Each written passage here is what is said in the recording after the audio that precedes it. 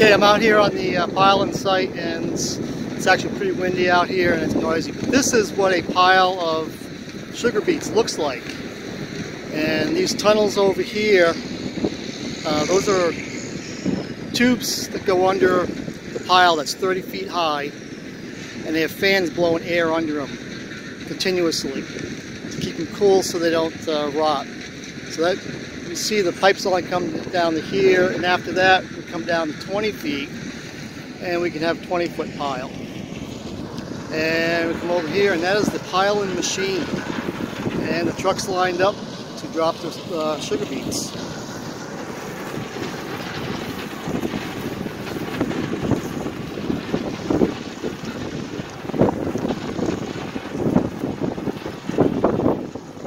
So your trucks drop off the loader down here. Goes up the conveyor, gets smashed around, knocks the dirt off a bit, and continues up the main conveyor belts. Create this giant pile.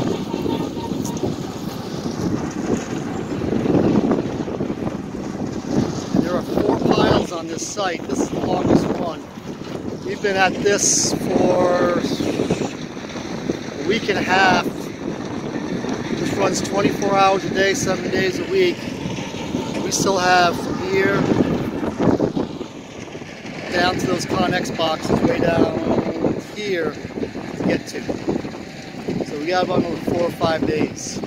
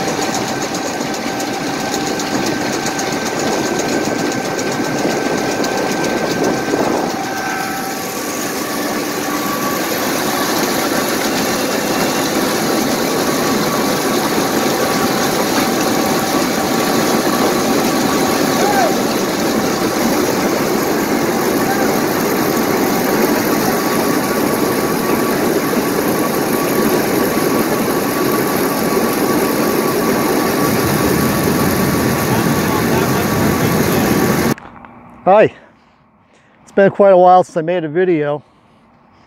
Right now I am in Sandusky, Michigan, staying at the fairgrounds here. Let me show you.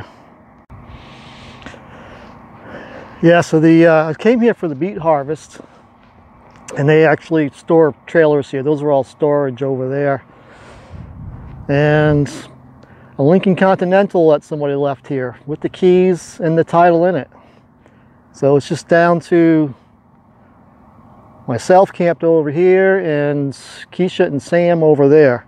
So I spent the summer in Minnesota at a campgrounds working as maintenance, just doing the usual stuff, cleaning up campsites and painting, and we were really trying to build a lot of new stuff there.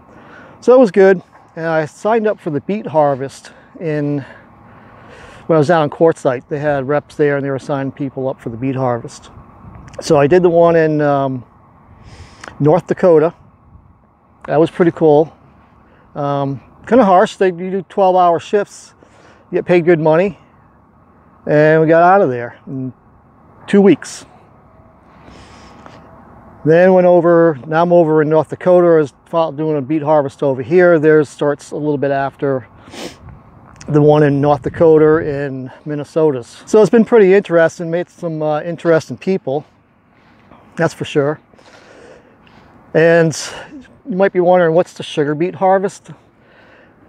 There's like probably millions of acres of sugar beets planted in this country. We get all our sugar from sugar beets.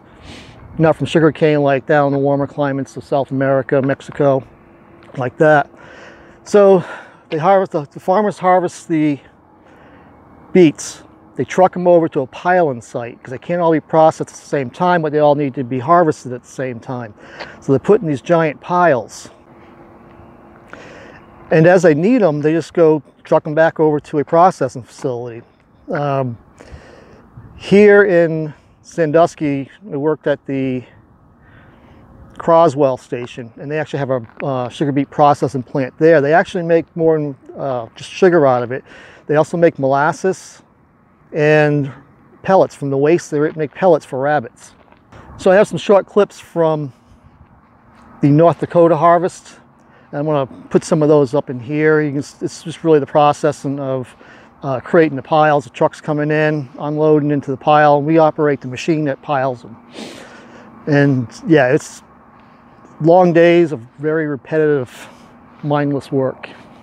Yeah, from here I think I'm going down to Oklahoma, look at some property, see how that goes. Right now I'm kind of stuck here. I'm stuck here for the same reason Sam and Keisha are stuck here, vehicle troubles. The SUV's working all right, but I went to get an oil change, and they pointed out that my driver's side control arm that holds the front tire on, it's really rusted out. So I went to a local shop and he put it on order. I'm really hoping to get a call today or tomorrow morning that it's in and we can get it done. It's just one of those unexpected things that's got to be dealt with. But I'll get out of here one way or the other. Maybe I'll drive this Lincoln. Woohoo! Those guys were two brothers. They were leaving here to go to Oregon to work on a pot farm that a friend of theirs owns. And the one brother had bought that Lincoln thinking he was going to drive it to like Ohio or something.